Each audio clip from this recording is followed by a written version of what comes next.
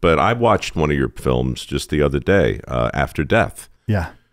Which, by the way, is amazing. I mean, stunningly well shot. Yes. Right? And you'll hear from people who went through these NDEs, near-death experiences.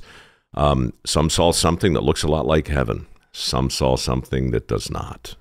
And when you hear their stories all stacked up, it's super powerful. And then at the end of the movie, during the credits, like, the director comes out and thanks you for watching and invites you. They put a QR code on the screen. Right. Yeah. By the way, Mike, that's Stephen Gray, right? Yeah. That's who we got our picture taken with. He and Joe, somebody who's an executive producer on that show.